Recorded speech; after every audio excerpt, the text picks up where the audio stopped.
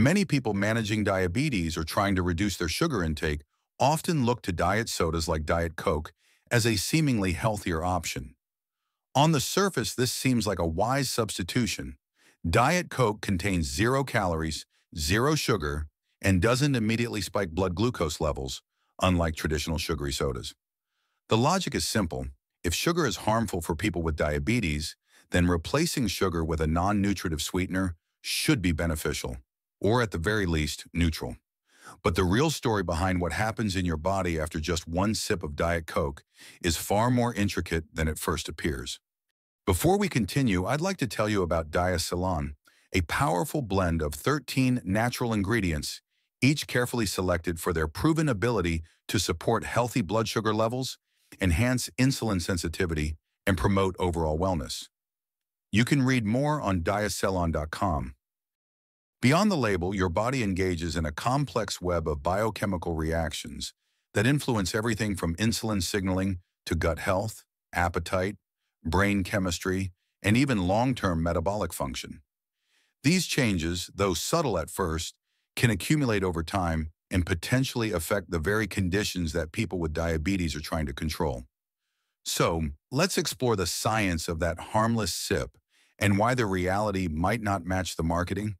The moment Diet Coke touches your tongue, your taste receptors detect intense sweetness. This sweetness comes from aspartame, an artificial sweetener approximately 200 times sweeter than sugar. Even though there's no actual sugar in the beverage, your brain interprets the taste as sugar-like and starts preparing for incoming glucose. This triggers the cephalic phase insulin response, a kind of anticipatory mechanism where your body releases a small amount of insulin before any real sugar enters your system. This anticipatory insulin release may seem minor, but in people with diabetes or prediabetes, the body's regulatory mechanisms are already compromised. Repeated activation of this insulin signaling in the absence of glucose can contribute to metabolic confusion. Over time, this can alter how your body responds to actual sugar, potentially dulling insulin sensitivity and making glucose control more difficult.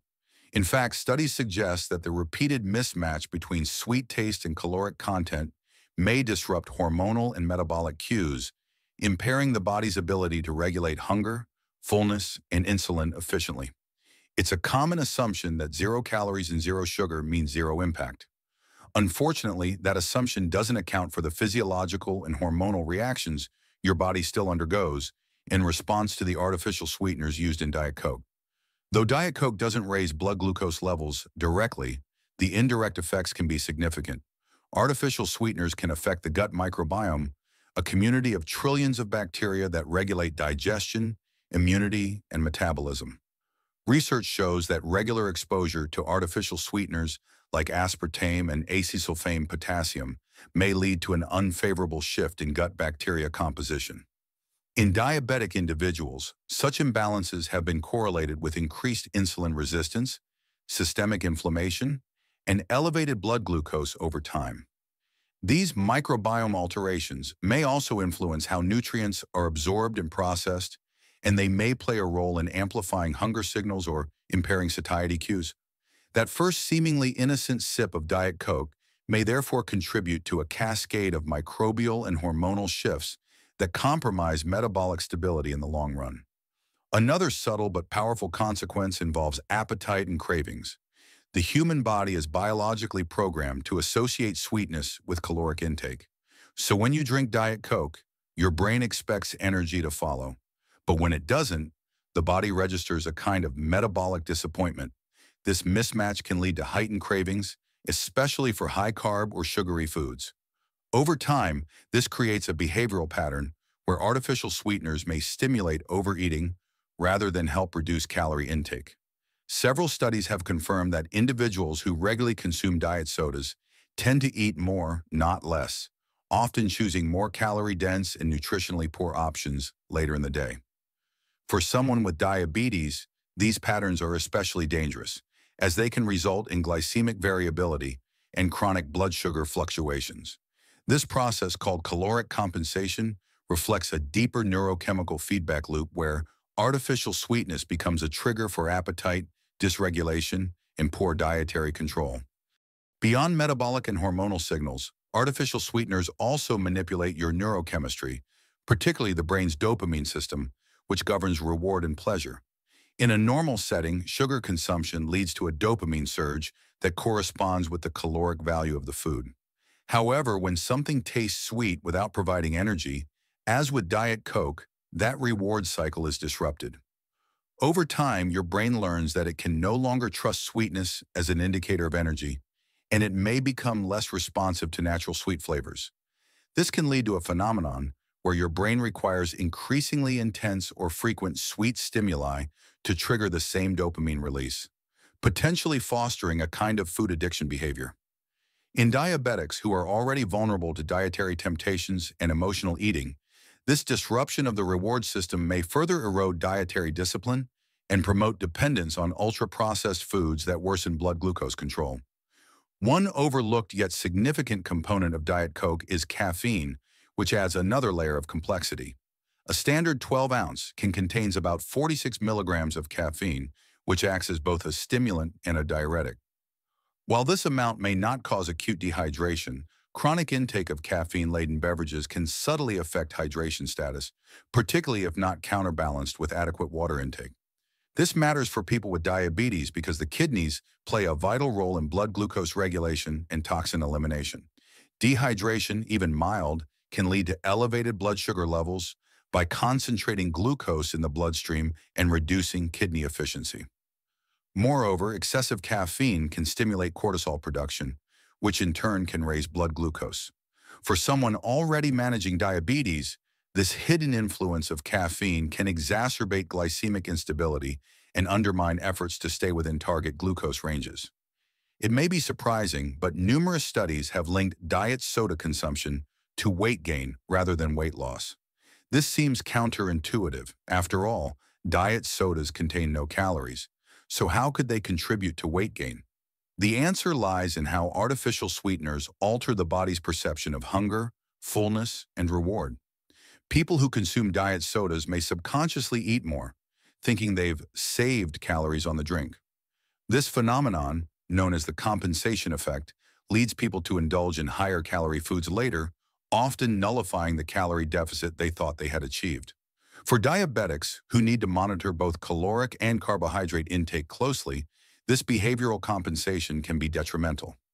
Additionally, the chronic intake of diet soda may impair leptin signaling, a hormone responsible for regulating satiety. When leptin function is compromised, the brain doesn't recognize fullness as effectively, increasing the likelihood of overeating and subsequent weight gain, two key contributors to worsening insulin resistance. So why do many doctors and nutritionists caution against frequent consumption of diet soda, despite its zero-calorie status? The main concern isn't short-term effects, but cumulative, long-term disruptions to metabolic and hormonal systems.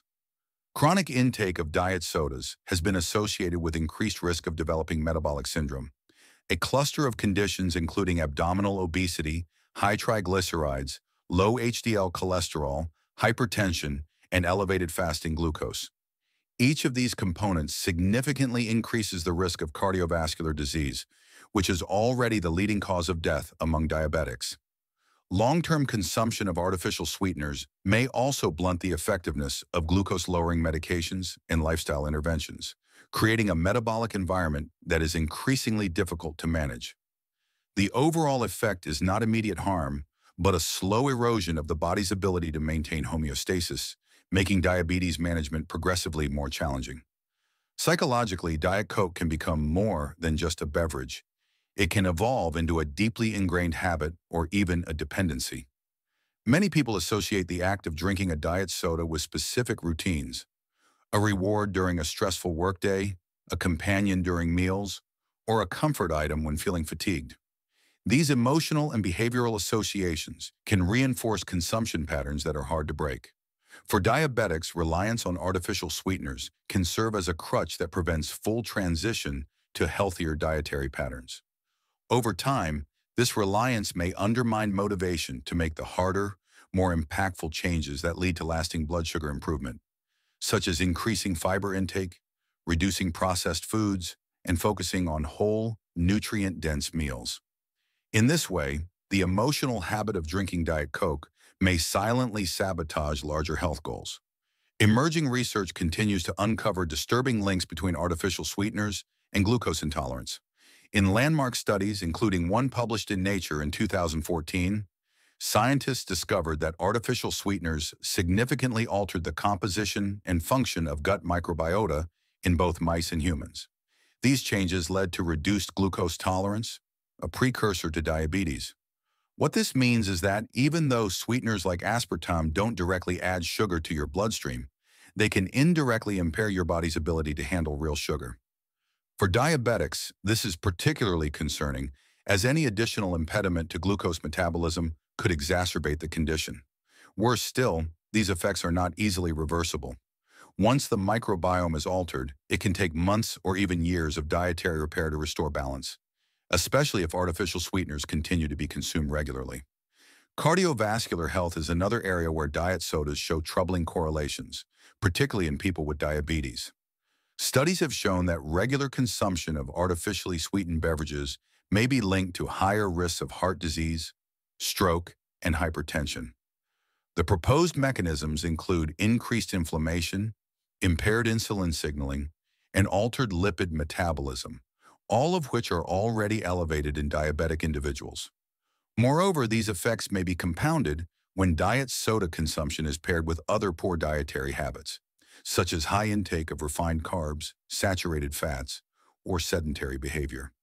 In short, while Diet Coke doesn't raise your blood sugar on its own, it may serve as a metabolic amplifier, quietly worsening underlying cardiovascular risk factors over time. Let's not overlook bone health, especially in aging adults with diabetes. Diet Coke contains phosphoric acid, which is used to enhance flavor but may have a downside. It can reduce calcium absorption and lead to weakened bones. While one can of Diet Coke won't give you osteoporosis, habitual consumption over many years may slowly deplete bone mineral density, especially in people who already have lower dietary calcium intake. For diabetics who are already at increased risk of bone fractures due to nerve damage, poor circulation, or other complications, reduced bone strength can be a serious and often overlooked threat. Maintaining bone health requires a comprehensive approach, including physical activity, calcium and vitamin D intake, and minimizing substances that leach minerals from the bones, including phosphoric acid from sodas. In conclusion, while a single sip of Diet Coke is unlikely to wreak havoc on your metabolic system, the cumulative effects of frequent, long-term consumption can be considerable. From altered insulin signaling and gut microbiome disruption to increased cravings, weight gain, and elevated cardiovascular risk, Diet Coke can subtly undermine the very health objectives it claims to support. For people with diabetes, who must manage multiple interconnected systems in the body, even small daily habits can create ripple effects that grow over time. Rather than relying on artificially sweetened beverages, it is far more beneficial to develop sustainable habits around whole foods and naturally hydrating drinks that support the body's complex regulatory systems. So next time you reach for that can of Diet Coke, remember, it's not about what happens in the next 5 minutes, it's about what happens over the next 5 years. Understanding the full impact of just one sip is the first step toward making smarter, more empowering choices for your long-term health.